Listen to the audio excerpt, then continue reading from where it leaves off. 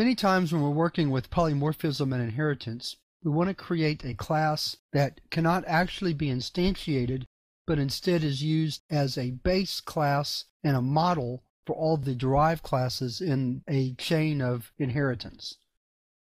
A class that cannot be instantiated or will not be instantiated is called an abstract class. And it's very easy in C++ to create an abstract class. Let me show you an example. Let's say we're creating a geometrical program of some type, a program that draws shapes. A class we might want to use as a base for all of our other classes might be a shape class. But we wouldn't want to actually instantiate the shape class because it won't have a particular shape. Instead, we're going to derive classes from the shape class, such as circle, rectangle, square, those types of shapes. So what we can do is make the class abstract. And we do that very simply by creating a set of methods and making them all what are called pure virtual methods. And the way you do that is that you provide an initializer for the virtual method. So virtual void setX equals 0 says that that function setX now becomes a pure virtual function. And so we can do the same thing with the set Y because we're going to have X and Y coordinates. I'm sorry, I kind of left that part out. So we might also have getX and getY functions. We'll make both of those virtual as well. And pure virtual by providing an initializer to 0. And then finally, we'll also provide a draw method, which one of the derived classes can use to draw the shape that's specified. So now, the shape class becomes abstract. By that we mean that we cannot instantiate the class, and if we try to, we'll just get a compiler error. So what we want to do then is create a derived class that is based on this shape class. So for example, we might say class circle and then public shape to indicate we are inheriting from the shape class. Now, in order for circle to become not another abstract class, we have to implement all of the pure virtual functions in the base class shape. So the first thing we need to do, though, is create a few variables. We'll make them private.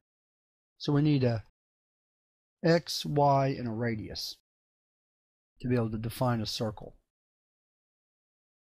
For our public section, we'll create a constructor that takes an x coordinate, a y coordinate, and a radius, and assigns them accordingly. And then we need to implement each of the pure virtual functions that are in the base class. So we need a setX, and we'll do that first.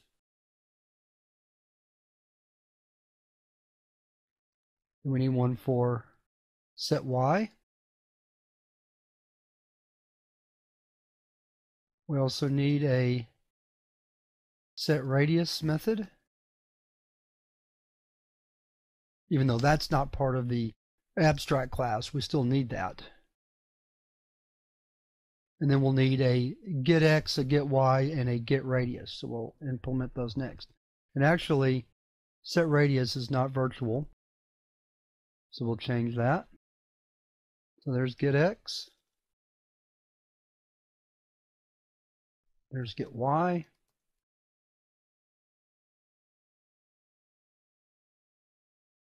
And here's getRadius. And then last is the draw method. So it's virtual void draw const. We don't have the capabilities to demonstrate how to draw a circle. So here we're just going to see out a couple of things here. What we'll say is we're drawing a circle at, and then we'll provide the x and y coordinates. Let's put a space right there to make it a little bit easier to read. And then get y. And then we'll provide get radius. And then an indel. There we go. I'll shift it over a little bit. Make sure that's everything. And then close off our class definition. Make sure we did that with shape. I believe I did. No, I didn't. Let's add a semicolon there. There we go. Okay. Let's create a circle object, x, y, and a radius of 5. And then we're going to say C1 draw, just to demonstrate how it works. So let's build and run. Get x and get y need to be int methods, so let's go fix that. Let's build and run again. Little mistake there, we need a space, but I'll leave that out. So to wrap up, class becomes an abstract shape by making all of its functions pure virtual. And the way we make a function pure virtual is by assigning an initializer of 0 to the function as such. Then when we try to inherit from that abstract class, we have to implement all of the functions that have been defined as pure virtual. And that's what we did in Circle. So that's how you create and use a shape class. And when we get to the exercises later on in the chapter, we'll look a little bit more at how to work with abstract classes.